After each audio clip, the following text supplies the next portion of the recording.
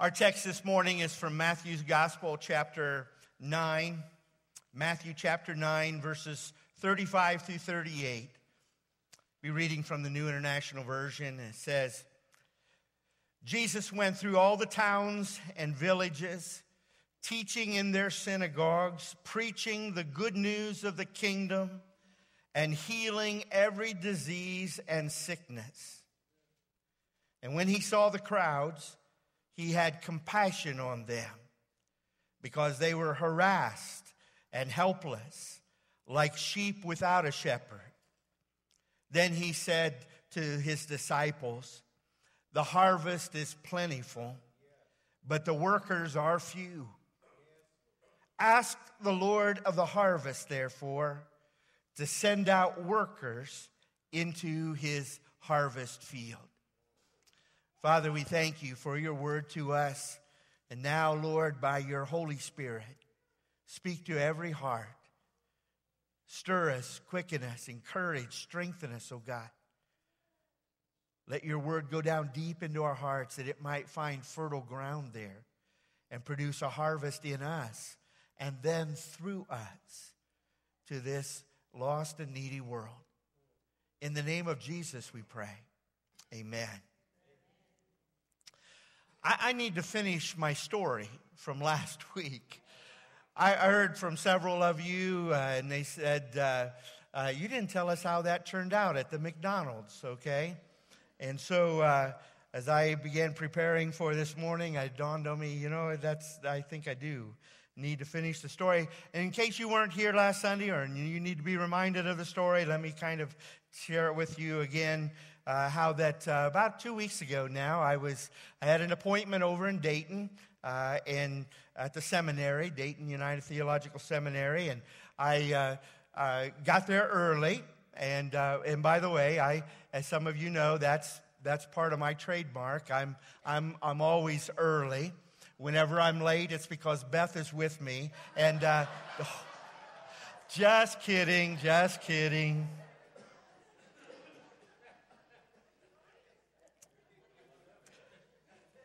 And Valentine's Day is coming up here too, and we have a good time with that. But never mind. I'm not even going to go any further. But I got to the McDonald's, and it was on the edge of Dayton. It was across from a high school that was letting out. Seemed to be, or there's a lot of activity, a lot of cars, and people walking and so on. And I went into the McDonald's and thought, well, I've got some time, a little bit of time to kill before I have to be over there. So I ordered a coffee, and I think I might have had a Big Mac or something. I can't even remember what I ordered. But as I went inside, of course, you know what a McDonald's looks like. You've been in, even when they remodel them, they still look like a McDonald's. But as I went inside, I immediately became aware that something was different here. And there were a lot of young people behind the counter and cooking and waiting on people and washing tables and stuff like that.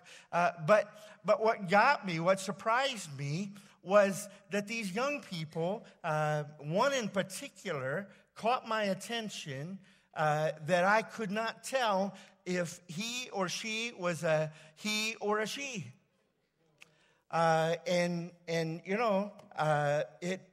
It got me. And then I got to looking around, and I thought, oh, my goodness, this is different. And I sat there, and I was eating my burger or whatever I had. And as I was watching, this one young man kept walking by my table. I don't know if he was a young man or not. I think so. He had a lot of makeup on, and just his mannerisms, the way he was acting and things. And yet the way he was walking was different. I mean, I didn't know. I just couldn't tell for sure. And I began to realize that probably he would consider himself transgendered. And so as I was watching this situation in front of me, the Lord spoke to me, and he says, I want you to tell him that I love him. I want you to tell him that I love him. And I said, oh, Lord, I got my mouth full now. I just can't do it. And then the guy would walk by me again. And the Lord said, tell him that I love him. And I fought with the Lord. I got to tell you, I wrestled with that. I thought, oh, what am I going to say? How can I say this? Finally, I got it all figured out in my head. I thought, okay, I'm going to say, excuse me. The Lord wants me to tell you that he loves you, that God loves you. Well, once I got it all figured out, what to say, I waited, and then the young man disappeared. He went into the back area, and I didn't see him come back out. And then I was sitting there thinking, I was up to the plate. It was my turn at bat, and I whiffed. I missed. Now, just to make it even worse, I remembered in that moment what the word was that the Lord gave me for this year. And it was the word love. It was the word love. See, I don't believe in coincidences or accidents. I believe that when you give your life to the Lord, even if you don't give your life to the Lord, I believe the Lord's working all the time, everywhere, all around you. But when you give your life to the Lord, there's a better chance you're going to realize some of those everyday miracles are happening. Those are those divine appointments. And I had a divine appointment. I can't even tell you what my appointment was over at the school that day. But because the only thing that sticks out in my mind was that young man that I hope I'll see someday again, but I missed. I missed an opportunity. I missed my assignment. And then it even occurs to me, I missed his opportunity to hear that he was loved by God, that the one who created him loves him unconditionally. And I had an opportunity to speak the truth into this lie-infested world. And I blew it. I missed it. Maybe you can relate to that. Maybe you can't. I don't know. But you see, that's what it means to be a witness. We're talking about friendship evangelism. We're talking about evangelism. And evangelism is simply proclaiming the truth, declaring the truth. In a world and in people's lives that are in the grip of Satan's lies, we have an opportunity to just say something as simple as, do you know that you are loved by God? That's the truth. Whether I feel like it, whether I agree with it, whatever my preference, my background, my experience, that is still the truth. That's the truth of God. That's the truth of God's word. They are loved by God. You are loved by God. And we have an opportunity. And we have a call to just tell people that they are loved by God. And you know, we don't have to argue with them. We don't have to debate. It's not a debate. It's not trying to persuade them of anything. You know, there's something about the truth that the truth has its own persuasion. The truth calls to the deep. The truth speaks volumes. And all we do is the simple truth. You are loved by God. Whether you feel like it, whether anybody treats you that way, whether you've been hurt, whatever your background, whatever you've been, oh my gosh, you need to know you are loved by God this morning. And how hard it is for us to speak the truth in a world full of lies, a world full of confusion, a world full of deceit. But that's our call, folks. Where that goes, I don't know. That's really not up to me necessarily. Our call, my call, is just to speak the truth. But you know what? I was focused on me. I was chowing down on my Big Mac or whatever it was, my fries. And my focus was on me and not on God's heart, and certainly not on God's love. And I let God down. I did not let love win that day and in that occasion. But since that's my word for the year, the Holy Spirit has told me there'll be more bats, there'll be more stepping up to the plate, that there'll be other. And I told him, I said, Lord, I won't whiff the next time. I won't swing and miss the next time. The next time I'll do whatever you say to do. I'm determined in my heart. And he's already given me opportunities to do that. And I've done that since that occurrence 2 weeks ago. Next time there's a divine appointment, Lord, I'll tell somebody. I'll obey whatever you say to do. You see, this is not a whole lot different from what Jesus was telling the disciples in Matthew 9. Jesus had compassion, it says. He had compassion. He saw the people that he was with and speaking to as harassed, vulnerable, helpless sheep without a shepherd. And he had compassion for them. Compassion means that to endure suffering with, to empathize with, to feel with. And he felt with those people as harassed, helpless sheep without a shepherd. He felt what they feel. And he proclaimed the good news to them. He told them the truth. And he healed the sick. Our text this morning tells us what Jesus saw.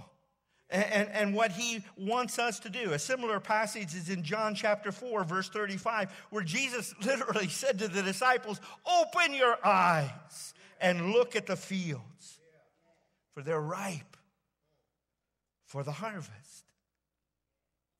They're everywhere. The harvest is all around us. And Jesus said, ask the Lord of the harvest. The workers are few. Ask the Lord of the harvest to send out more workers. That's what we're doing this morning. In Proverbs 29:18, it says that without a vision, the people perish. Our vision, what we are visualizing, what we're seeing is what God is seeing. The fields are ripe unto harvest. We're seeing what he sees. We're seeing his will. It's by faith. We're not seeing it unfold. The reality hasn't hit all the way, but we are visualizing what God is showing us by his Spirit. I appreciated what Shelley shared at the beginning of the service this morning.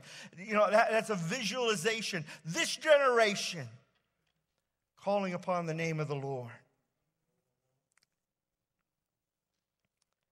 What is God's will? What is God's will for you?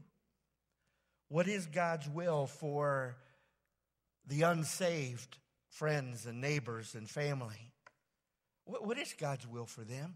I can tell you, I know exactly, you know exactly. It says in 2 Peter that it is not God's will that anyone should perish, but that everyone should come to a saving knowledge.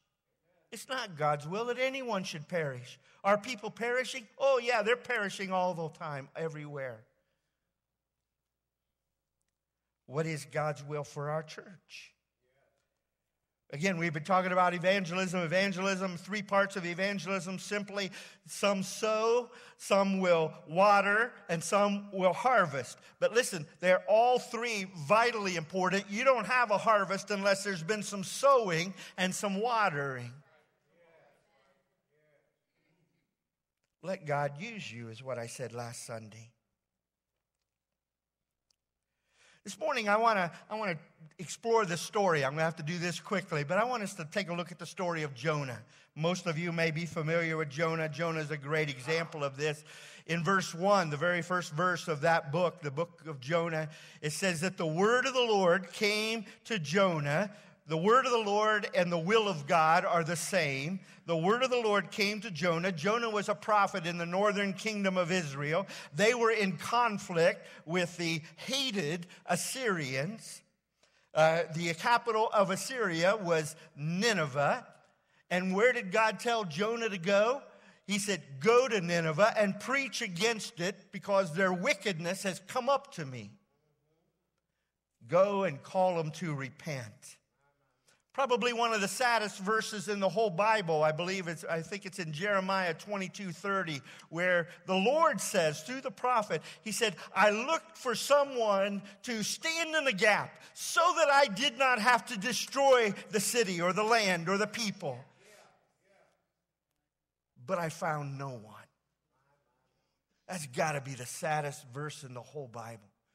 God was looking for someone who would stand in the gap, who would pray, who would give, who would go. And he said, I found no one.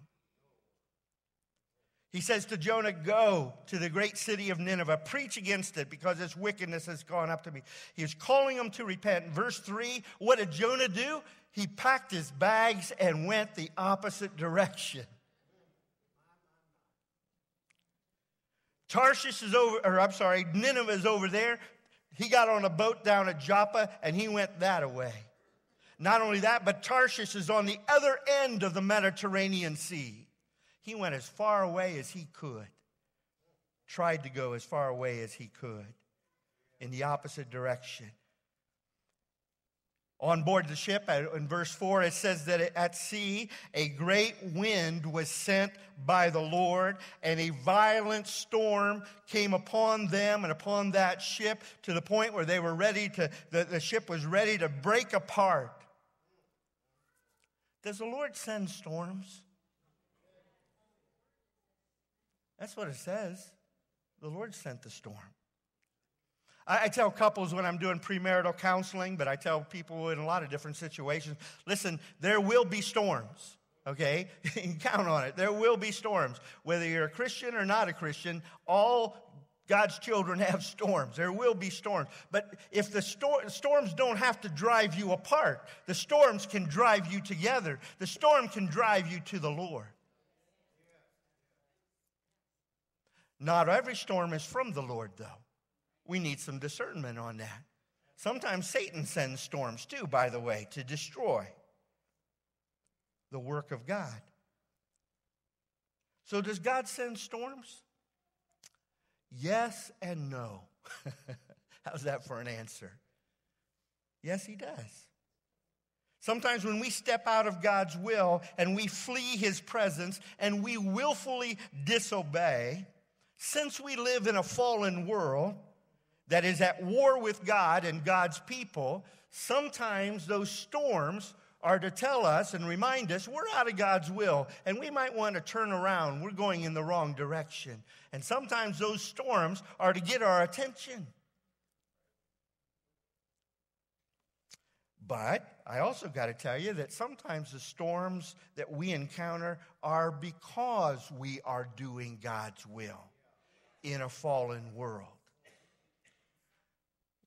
Remember those early brothers and sisters in Christ who were marching into the arena in Rome to face the lion and the wild animals? They were going to their death not because they were out of God's will, but because they were in God's will. And they were paying the price. So does God send storms? Yes and no. God will oftentimes use storms in my life as a way to drive me deeper, to do a more necessary work in my heart. He does. But again, not all storms are from the Lord. We need discernment. This storm was from the Lord, though. And it was so violent that everyone's safety was threatened. The ship was about to break up. And where was Jonah? He was below deck asleep. In fact, it says deep asleep. Can you sleep and have peace when you are fleeing from the Lord? Yeah, you can. Jonah did. There is such a thing as a false peace. Maybe this morning you know that you may be out of God's will, or somehow you're willfully disobeying God and you're thinking, hey, I'm fine, I'm okay, no big deal, nothing bad's happened to me yet.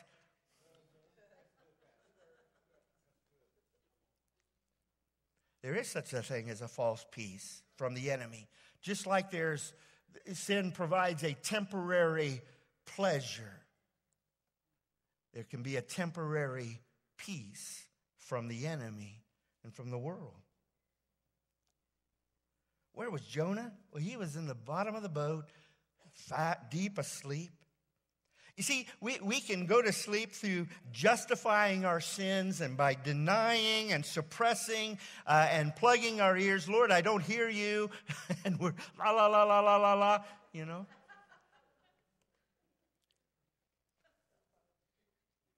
And ignoring the conviction of the Holy Spirit. Romans 8:1 says there is no condemnation for those who are in Christ Jesus. No condemnation, but there is conviction. And I hope you know the difference between conviction and condemnation. Condemnation comes from the enemy. You and I don't have to put up with that. But conviction of the Holy Spirit, yeah, we do. Because it's because of God's love that he convicts us. Well, Jonah wasn't listening. And so he sent the captain of the boat, captain of the ship, down to wake Jonah up. You know, if Jonah's not going to listen to the Lord, maybe God will send someone to wake him up from his sleep. The sailors up on deck, when Jonah got there, were busy casting lots to find out who was responsible for this calamity that they were facing. You see, those sailors were pagans. They were superstitious. There had to be somebody that they could blame for all of this. They were facing their own death. And they wanted somebody to blame. They were casting lots to find out who it was. And it fell to Jonah. Do you understand that sometimes our actions or our inactions and our disobedience will leave others vulnerable? Sometimes because of our disobedience, it's gone down to the next generation and to the next generation. Do you understand that our sin is not just, we have to own our sin, but make no mistake, sin affects those around us. That's why we need to be salt and light and love in this world that is perishing. Jonah was responsible for this storm that was upon them. The lot fell to Jonah. His sin was revealed, uncovered. And listen, sooner or later, our sin will be. There is no such thing as a sin that can be hidden in God's universe. Sooner or later, it will all be brought into the light. You can't run from God. You can't hide from God. You can't hide your sin. So what is Jonah going to do? He's responsible. Well, I don't know what Jonah is going to do, but I know what I need to do. We need to repent and bring our sin to the cross. Confess it. Own it. We are responsible. And our sin is affecting other people. I forgot to tell you a story. I was going to tell you a little story about a pastor, a friend of mine, in one of the first churches I pastored up in Northwest Ohio. Pastor Bob Kinney. He's since gone on to be with the Lord. But Pastor Bob, in that church, he was my predecessor in that church, but he retired into that community. Bob had a good friend. His good friend was not a Christian, but they were good fishing buddies. And they would fish all the time. Well, when you're a pastor, you only work 1 or 2 days a week. So he had a lot of time to go fishing. And Pastor Bob went fishing as often as he could with his friend. And they talked about all kinds of stuff, fishing and hunting, but they never talked about the Lord. One time after this had been going on for a few years, and they were good friends, close friends, but Bob knew his friend did not know Jesus. And Bob was dropping him off after one of their fishing times, and as he pulled away from the house, he didn't even get a block away, and the Lord said, Bob, turn around and go tell your friend about me. Well, Bob, like me, he said, I can't. My mouth is full. I got a Big Mac, and I can't The Lord persisted. Finally, Bob turned around, went back to the house. His friend met him at the door and was kind of surprised to see Bob pull back into the driveway. And he said, what's going on? And Bob says, he said, the Lord's told me I need to tell you about Jesus. I need to share with you my faith. His friend stood there and he said, I've been wondering why you haven't told me. I've been waiting all this time for you to tell me. That day, at the living room couch in that little house there in Melrose, Ohio, Bob led his best friend to his best friend, to Jesus. What do you do with your sin? You take it to the cross. The sailors, when they saw the lot, went to Jonah, what are we going to do? Who are you? Why did you bring this storm onto us?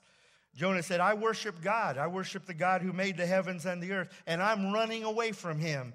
And the sailors, oh no, you brought this on us. What do we do now? Jonah says, well, pick me up and throw me overboard. The storm is my fault. And listen, the first thing, if you want to take care of sin, the first thing you do is you have to own up to it. Confessing it. See, that's the essential key to coming back to God, is you first of all have to own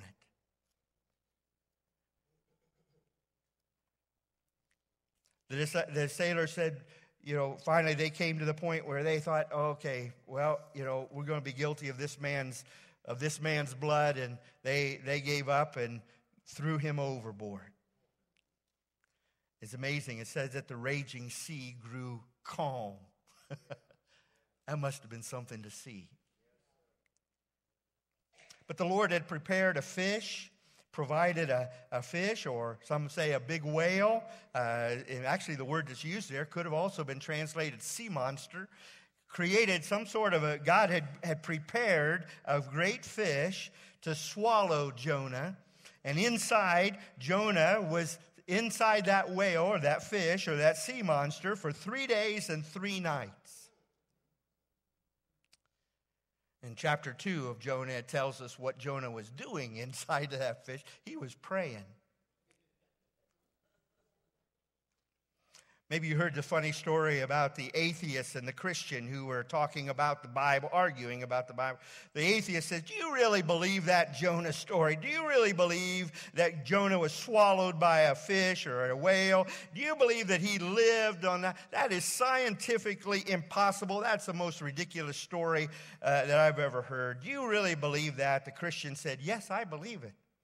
The atheist said, tell me how. How is that even possible? The Christian said, well, I don't know. When I get to heaven, though, I'll ask Jonah. The atheist said, well, what if Jonah's not in heaven? Well, then you can ask him.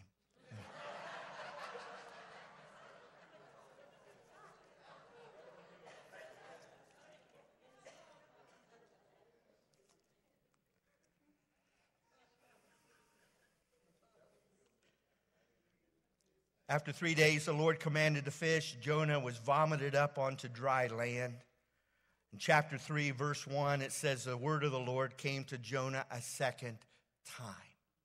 You know what? I'm glad that verse is in there. Because I'm Jonah. I need second chances all the time. But the Lord gives second chances all the time. Well, to make a long story short, Jonah went to Nineveh. He obeyed the Lord this time. He repented and went to Nineveh and preached. The people and the king, lo and behold, repented. They humbled themselves. Jonah, after preaching, went up on the hill outside of the city, found some shade under a vine and a gourd there. And he was sitting down, waiting and watching and hoping that God would destroy the city. Instead, God destroyed the vine. Instead of destroying the city, God destroyed the gourd. You know, sometimes God does that. He doesn't always do what we want him to do because he's trying to get to something in our heart, and God was after something in Jonah's heart. Jonah was selfish. In fact, skipping all the way to the last verse of the book of Jonah, Jonah was angry with God. He said, I knew you were compassionate. I knew that you'd give in. I knew that you were loving and good and kind. I knew you were slow to anger. That's why I didn't want to go to Nineveh. I didn't want those Ninevites to get saved.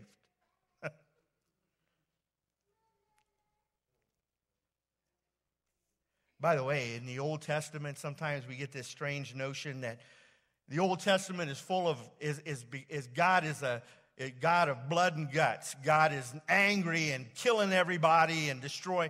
No. Right here in the Old Testament, Jonah says, I knew, God, you are good. I knew that you are compassionate. I knew that you were slow to, I knew that you were gracious. We always think God in the Old Testament is mean and angry, and God of the New Testament is love and wonderful. And no, in the Old, God hasn't changed.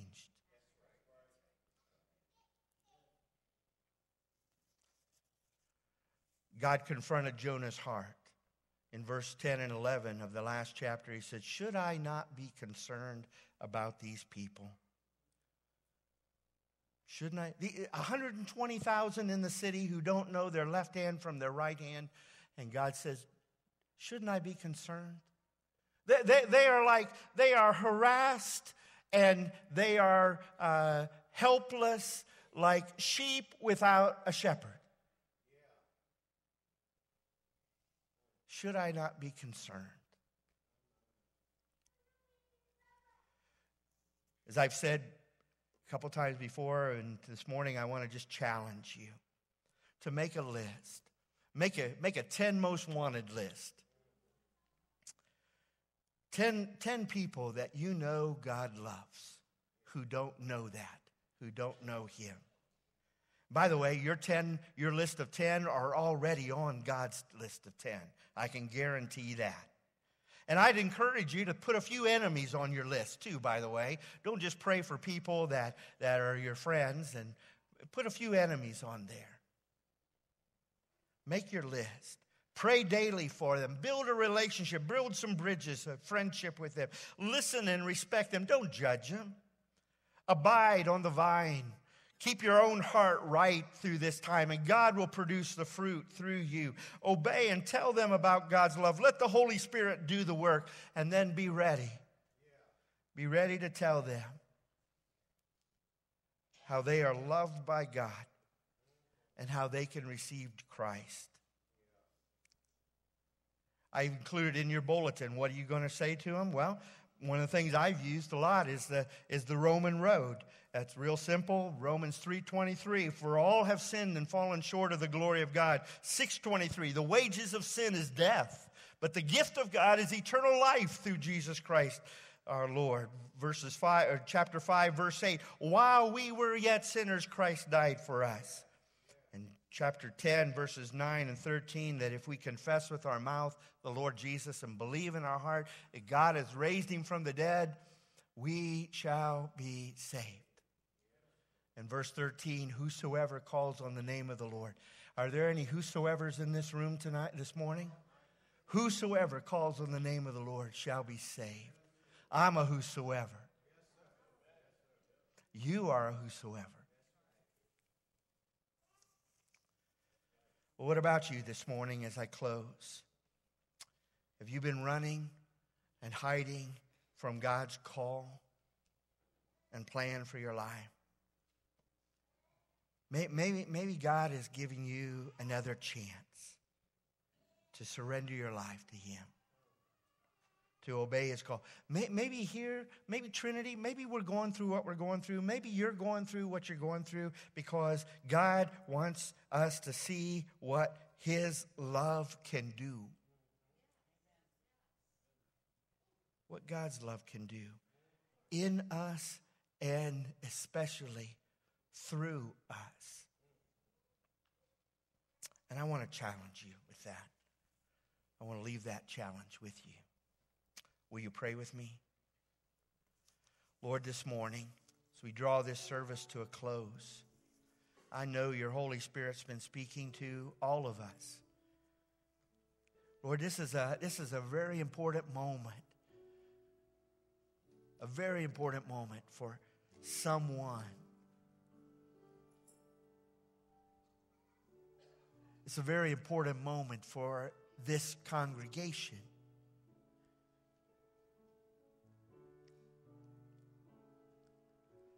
Lord, we want to see what love can do in this place and through us into others. Lord, we're going to leave the judging up to you. We want love to win day after day after day. Lord, we want to see these 10 on our list. We want to see what love can do in their lives. Thank you, Lord, for hearing our prayers this morning. Thank you for this example of Jonah. You got his attention, and you turned him around, and you gave him another chance. Lord, would you do that for us? Would you do that for Trinity? Would you do that here? Thank you, Lord, we pray. In the name of Jesus, amen. I invite you to stand for our benediction. But once again, as we close the service, that doesn't mean the service is closed. We're not stopping the Holy Spirit at all. I'm going to be down front here, and some of the elders as well. Bishop Mel will be here. Be glad to pray with you. Time to stop running. Time to let the Lord have his way in us. And now may the Lord bless you and keep you. The Lord make his face to shine upon you and be gracious unto you. The Lord lift up his countenance upon you and give you peace. In the name of God the Father, the Son, and the Holy Spirit. Amen.